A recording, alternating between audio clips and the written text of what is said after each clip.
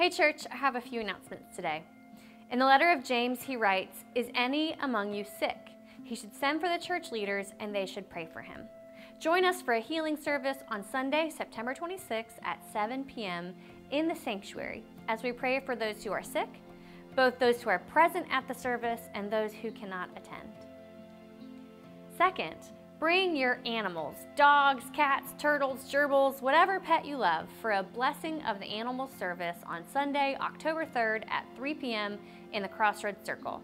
We will hold a short service of prayer and scripture, we'll remember pets no longer with us, and pastors will bless each pet individually. If your pet is not particularly social, pastors can offer a blessing at your car or bless a photo. And finally, it is our tradition at Apex UMC for all third grade students to receive their own Bible signed by our pastors. Families are invited to attend either the 11 o'clock traditional or the 11 o'clock outdoor service on Sunday, October 17th for a presentation of the Bibles and prayer. There will also be an alternate time for picking up Bibles for those who cannot come in person. To participate, sign up on Church Center by September 26th.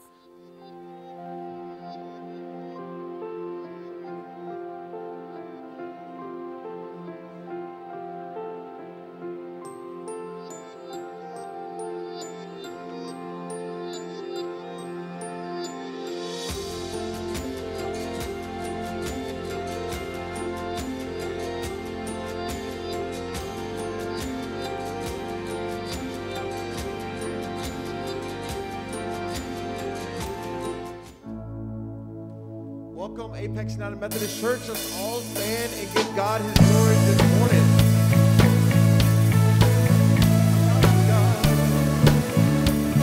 We have a reason to sing. We have a reason to be happy. Let's be excited.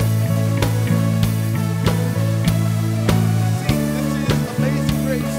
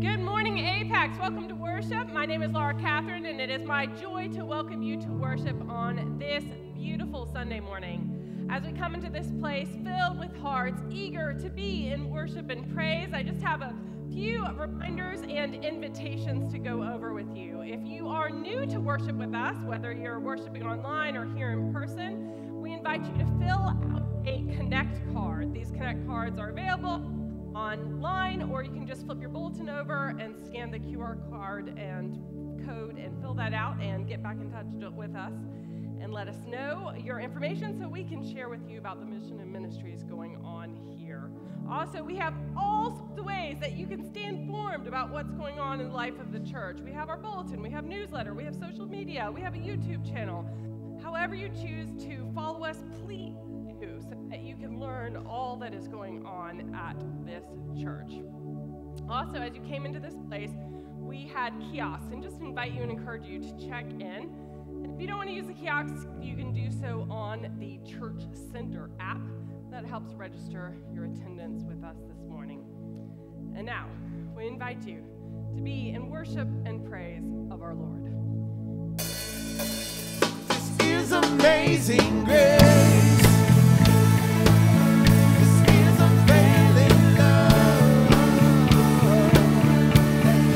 Take my place, yes, Lord, that you would bear my cross.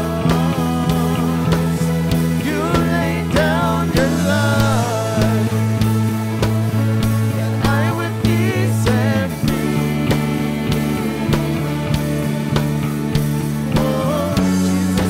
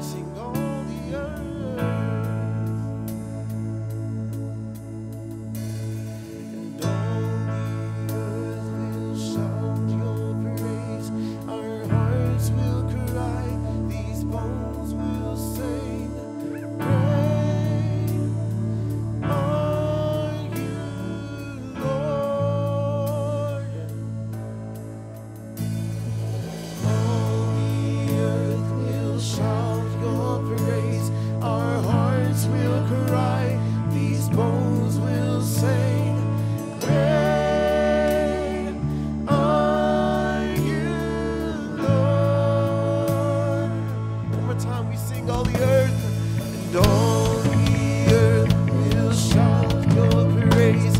Our hearts will cry, these bones will sing. Great are you, Lord. It's your breath in our lungs, so we pour out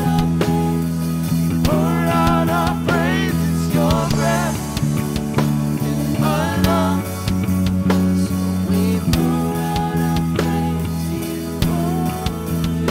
It's your breath in our lungs, yes, God. So we pour out our love to you, God. It's your breath in our lungs, so we pour out our praise to you only. Give life, you are love, God. You are love, God. Worthy, Lord. Great are you, Lord.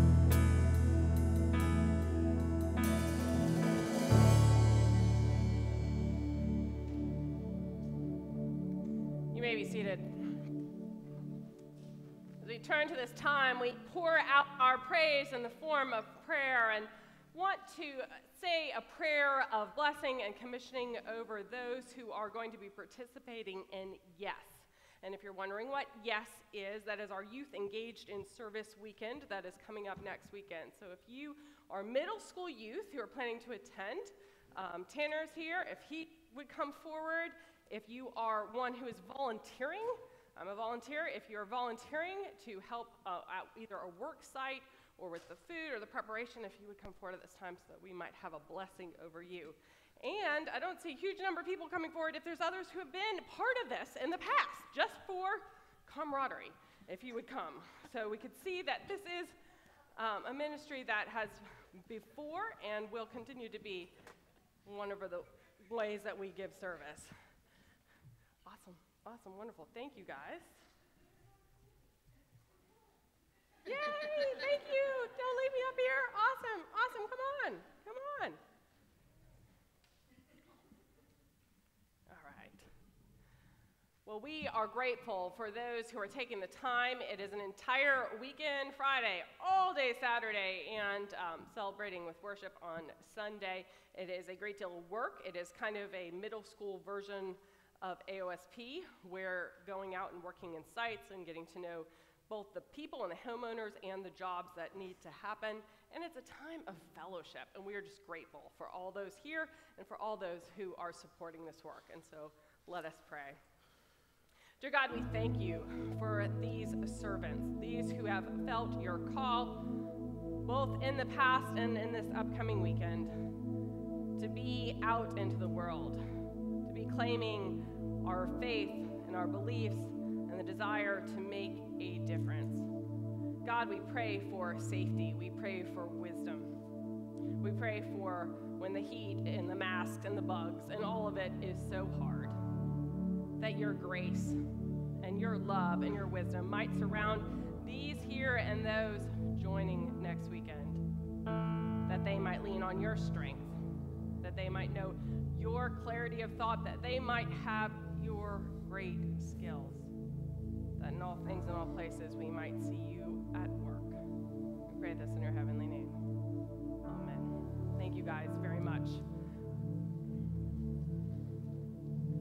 We as a people are a people who pray, and we have an entire intercessory prayer team that would love to pray alongside you. And so we invite you to submit your prayer requests online, and those are looked at weekly and prayed over.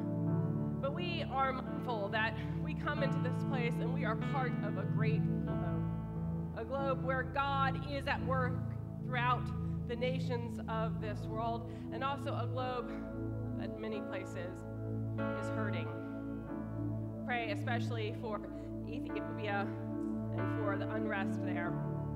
We pray continued prayers for Afghanistan. We pray for our military throughout the world, that they might know your love and your strength.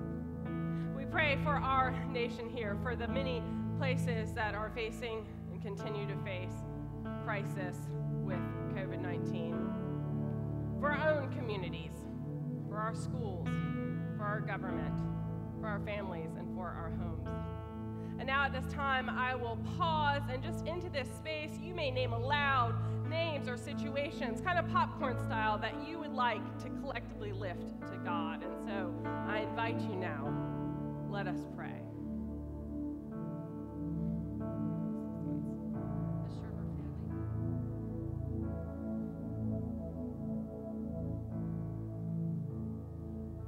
Dear God, we thank you. We thank you that we carry these names and these situations not just in our heart, but that we can share them with our faith community, and more importantly, that you, God, know them. That you know the complexity and the gritty. You know the celebrations and you know the heartbreaks, and you are there working. God, let us trust in your presence. Let us recognize your work. Let us celebrate your grace. That in all things and all places we might be a people of praise, and we might say the words Christ Jesus taught us to pray. Our Father, who art in heaven, hallowed be thy name. Thy kingdom come, thy will be done on earth as it is in heaven. Give us this day our daily bread, and forgive us our trespasses, as we forgive those who trespass against us. And lead us not into temptation, but deliver us from evil. For thine is the kingdom, and the power, and the glory, forever. Amen. We offer our prayers to God, and we also offer an offering to God. And so at this time, we turn to share in our tithes and our offerings. And if you are watching this online, just a reminder that you can text to give, you can go online, and that way we also, if you're in person, will have baskets going through the congregation. But however you choose to give, we ask that you give with glad and generous hearts.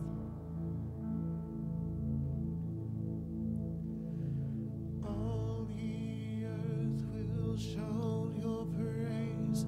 Our hearts will cry. These bones will sing. Great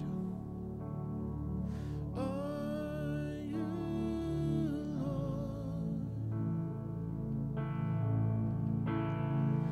All the earth will shout your praise. Our hearts will cry. These bones will sing. Great are you, Lord.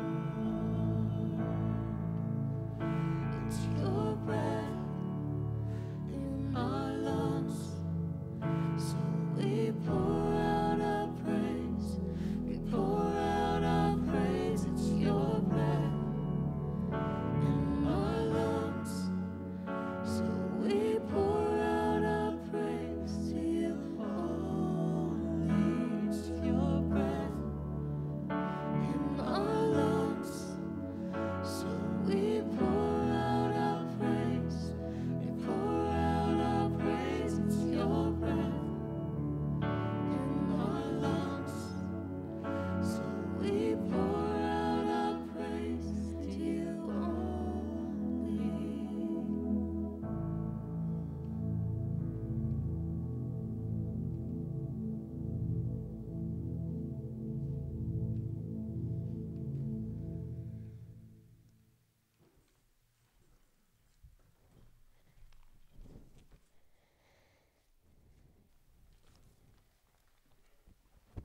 Thank you, TJ.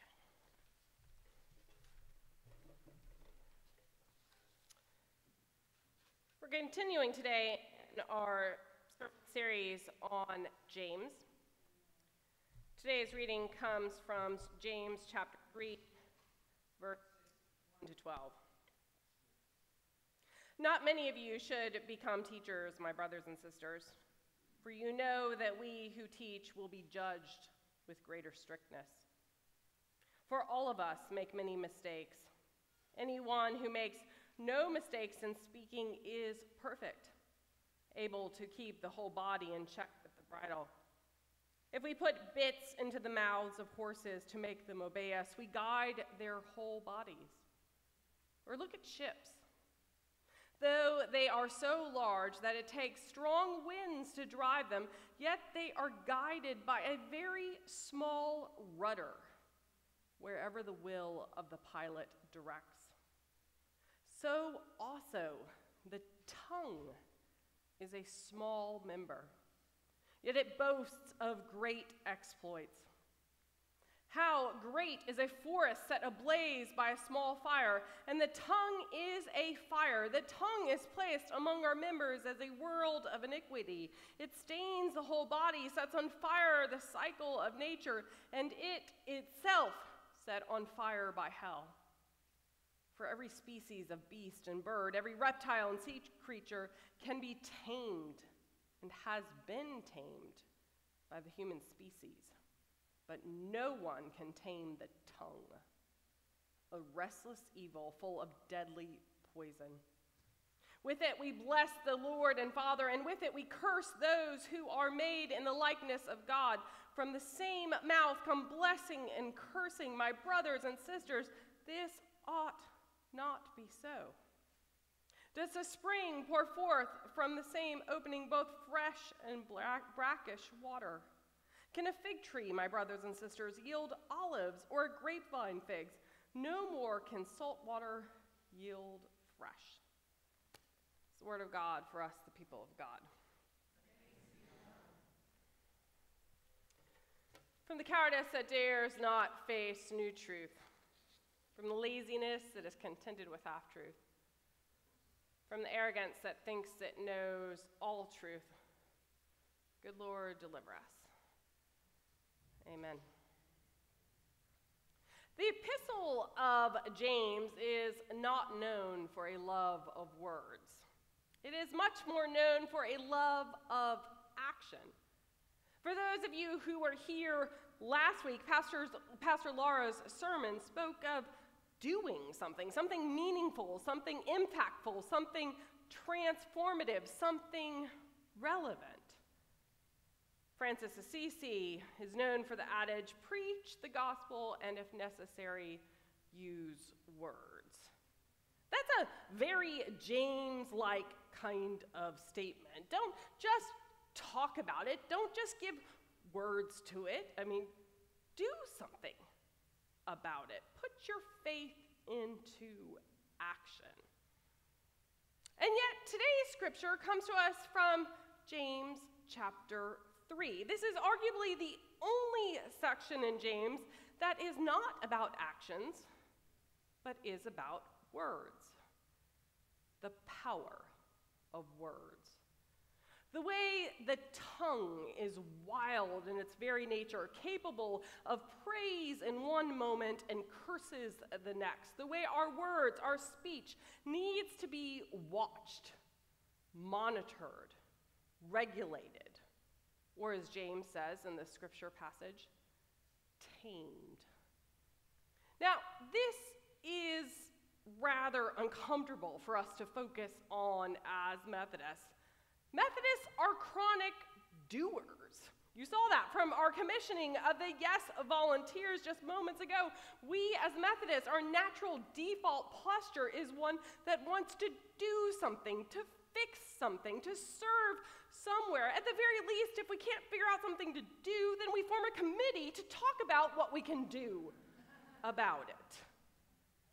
We are focused on our hands and our feet much more than we are focused on our tongues. And yet this passage from James reminds us of the ways that our words have tremendous power. James uses this wonderful imagery to capture and describe this. He talks about the way that the tongue acts as if it was like a bit in the mouth of a horse or a rudder on a ship, the way that this one small member can direct and take charge and cast a vision that moves the whole greater whole. I to a daily podcast. The speaker on it is Garrison Keillor. It's called the Writer's Almanac. And if you're new to listening to me preach, you will find out that I use a lot of illustrations in my sermons from that Writer's Almanac. And one I learned about recently was a Russian poet by the name of Anna Akhmatova. She was born in 1889, and she was quite the fashionista. When she was just 22 years old, she had this scandalous affair with an Italian artist, and she decided to write it up in poetry. And she became an overnight celebrity in Russia. Everybody was fascinated with her poetry and her writing and her love for this artist. According to this podcast, she was described this way: women all over Russia wanted to be like her, and men all over Russia fell in love with her. But within a few years, Russia became a much darker, much more complicated place. And Akhmatova realized that there was more to write about than lurid love affairs. When World War I broke out, she started a poem with the line, "We grew 100 years older in a single hour." In 1917, in the Bolshevik Revolution, most of her friends, most writers, most intellectuals, all of them left the country. It wasn't safe for people like them. And yet, Akhmatova decided that she would stay, along with her common-law husband and her son. And she lived through the Stalinist era, an era which was called the Terror, and the one that followed, which was called the Thaw. Now, she was so well known and so beloved in Russia that Stalin feared attacking her. And so he chose instead to forbid her from writing or publishing a single word, and he decided instead to go after her family, imprisoning both her husband and her son. For 17 months, Akhmatova went every day to the prison in Leningrad, hoping beyond hope that she would catch a glimpse of her loved ones. Others, like her, gathered outside the prison. And one day, someone recognized her, knew she was the great poet, and so went over and whispered in her ear, "Can you describe this?" And she thought to herself, "I can." It took her 30 years to write her poem, the poem called Requiem, which is considered the greatest piece of literature about Stalinist Russia. But she was too fearful to write her poem as one manuscript, and so she would write line by line on little fragments of paper, give those fragments of paper to her friends, and ask them to memorize it and then burn the papers. She was that fearful of what would happen if anyone were to find out about her words and her poem. It was a long 10-cycle poem. And the entire poem did not actually come out until 1963 in Germany, and it wasn't until the 1980s, way after she had died, before the poem was published in Russia. Now, Akhmatova was a mere romance poet, and yet her words yielded such power that they couldn't even be contained in the same place for fear of punishment and repercussions, and most of all, fear that her story would go untold. And you might say, "We know this. The pen is mightier than the sword. The word is so important." But do we really? I am a preacher. That means I am in the same camp as poets and songwriters, as those who believe with all their hearts that words don't simply communicate, they transform the world. But I have to admit, I'm probably in the minority.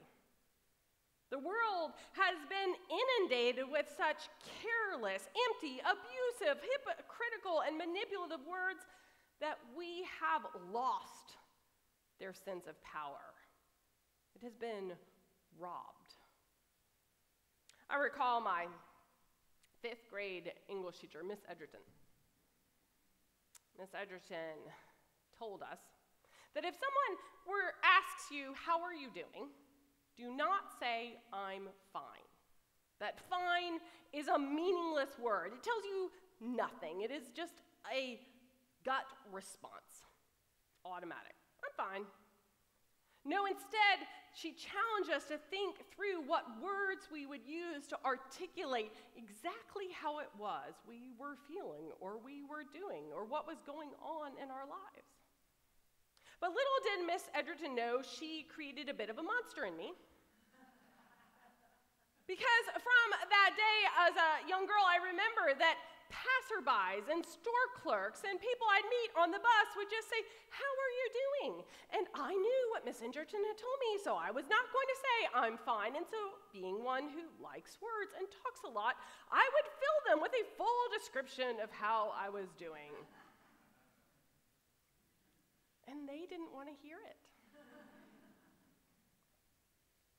The thing of it is, we live by a culture, we live in a society that is pretty comfortable with pleasantries. We are good with empty words. We are totally fine with "I am fine."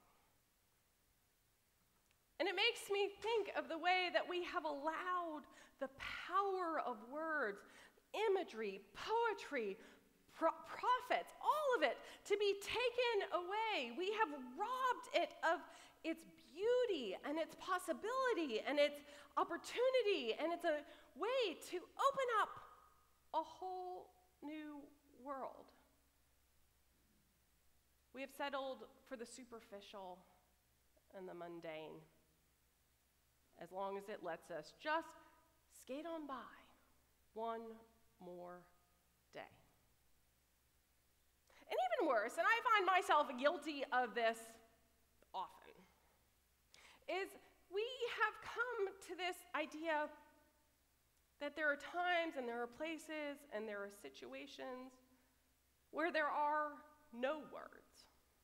I remember just a few weeks ago, I was standing up here and I was sharing the prayer of the people, and I was noting the way that Hurricane Ida was about to come down on New Orleans, and noting the way that that Sunday, that day, was 16 years to the day where Hurricane Katrina had made landfall. And as I said these words in this space, I thought, there are no words to describe what the people must be feeling in this moment.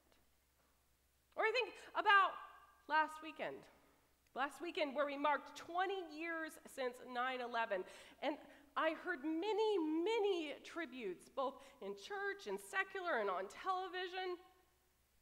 And in so many ways and in so many places, I heard it repeated, there are no words to describe what happened that day. There are no words to explain the devastation and the heartbreak and the loss and the implications on history and security and military and all of it. There are no words. There are no words to describe what happened in the passengers on United 93 and the heroism and the sacrifice. There are no words.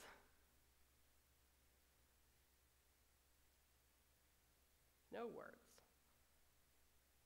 Or just a few days ago, I was sitting with a friend, and she was describing the way that her child, who I knew has cancer, was now going to have to travel, leave to a special city and a special place to not just do his chemo, but now his radiation, and this particular cancer could come back.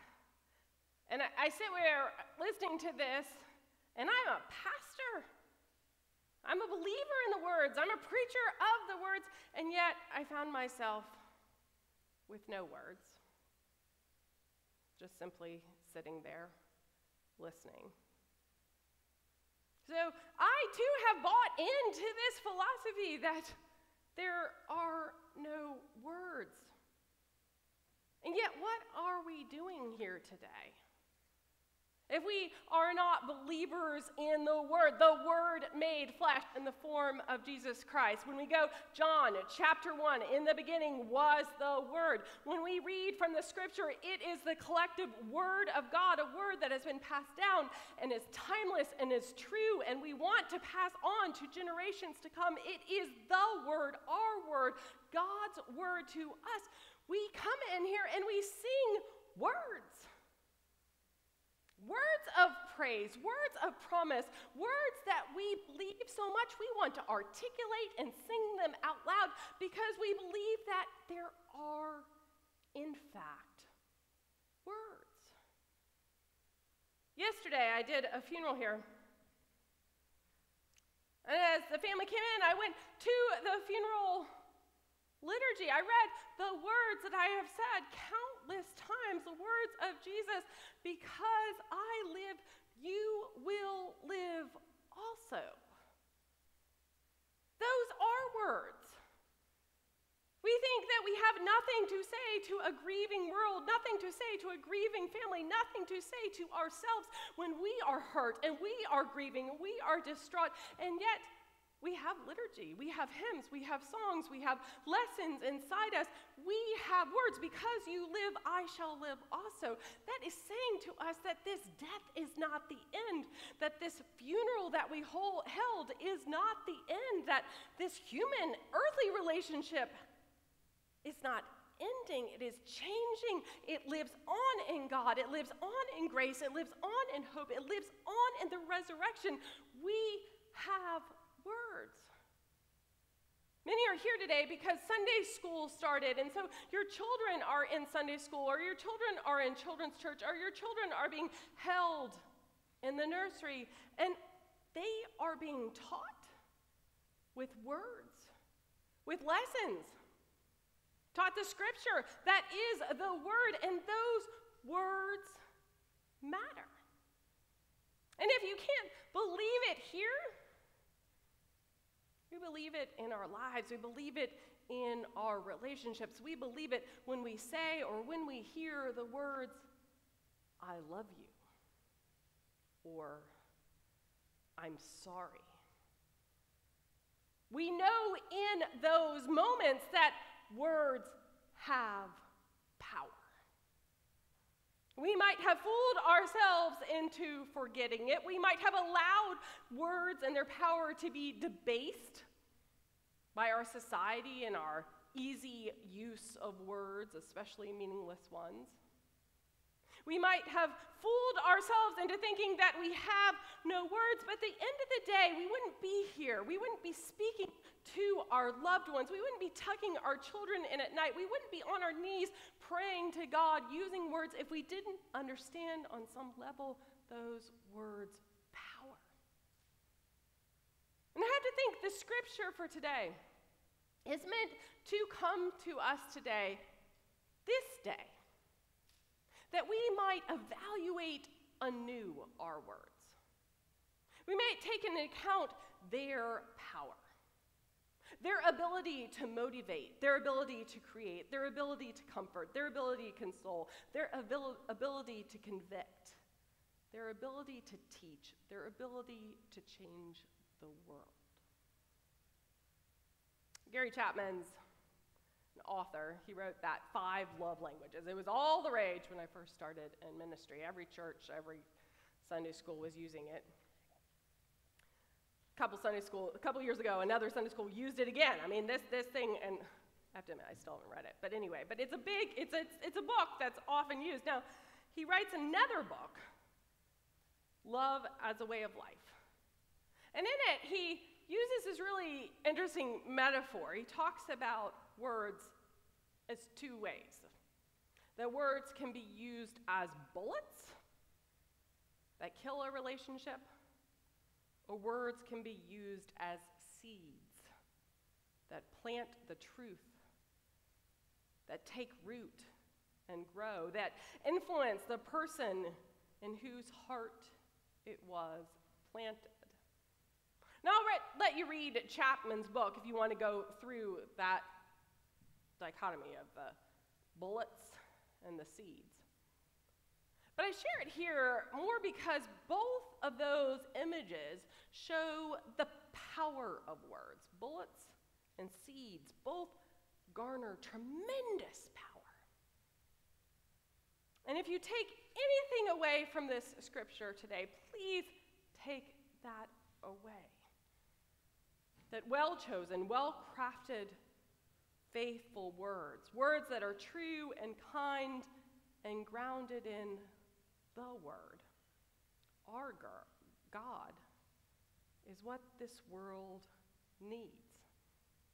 This is a call to action to reconsider our words and to resurrect their collective and individual power. Glory to God. Amen. Let us pray. Dear God, we thank you for your word. We thank you for this scripture. We thank you for the reminder that our tongues yield such power. And God, we know that power when words have been used as bullets to kill our dreams and kill our hopes and kill our vision. We are and who this world should be. And we pray instead that our words be more like seeds, that our words grow new things and new possibilities and new hopes and new places of praise and witness to you, that we in turn might be renewed to know your word and give it all the praise that is possible. We pray this in your heavenly name. Amen.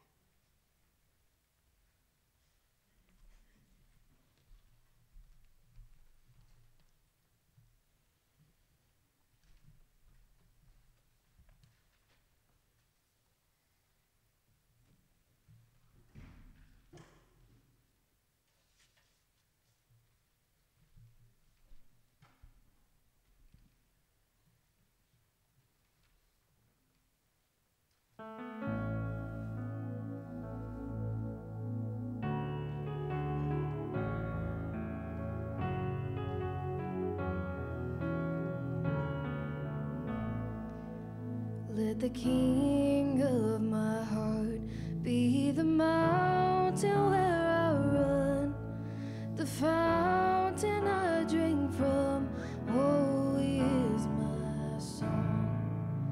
Let the king of my heart be the shadow where I hide, the ransom for my life. Oh, he is my song. 'Cause you are good, you're good. Oh, you are good, you're good. Oh, you are good, you're good. Oh, you are good, you're good.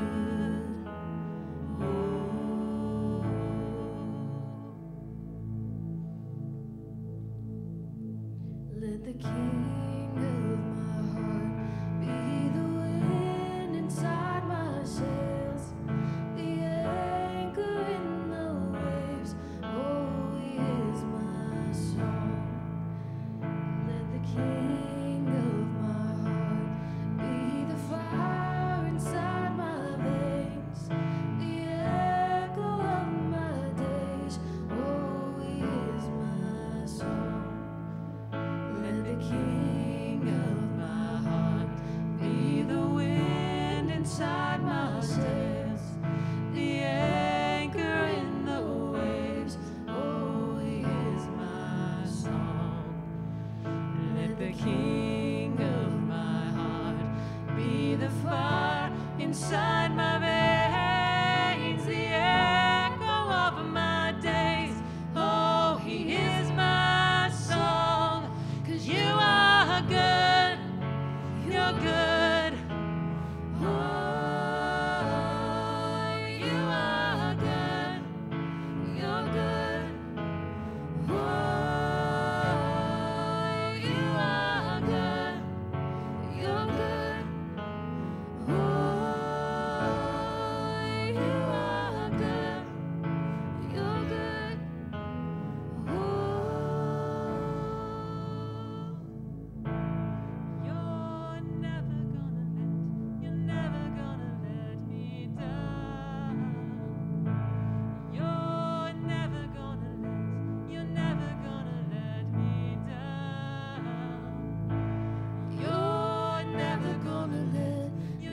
gonna let me down. You're never gonna let me down. 'Cause you are good. You're never gonna let me down. You are good. You're never gonna let me down. You are good. You're never gonna let me down. You're never gonna let me down. 'Cause you are good. You're good. Oh, you are good. You're good. Oh,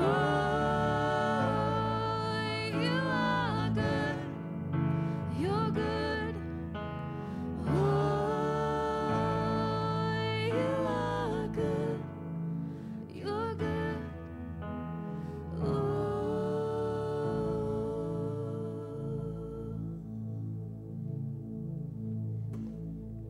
You are good, God, and to you we give our praise. Before we go out, I want to remind you of our 90-day prayer initiative and have that be our benediction and blessing at this time. Show me your ways, Lord. Teach me your paths. Guide me in your truth and teach me, for you are God, my Savior, and my hope is in you all day long. Go forth.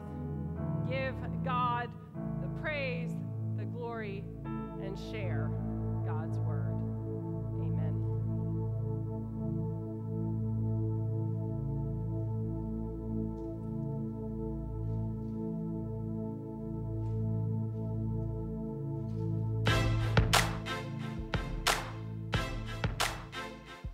I got waves that are tossing me, crashing all over my beliefs. And in all sincerity, Lord, I wanna be yours. So pull me out of this mess I'm in, 'cause I know I'm wandering. Leave my soul back home again. I've always been yours.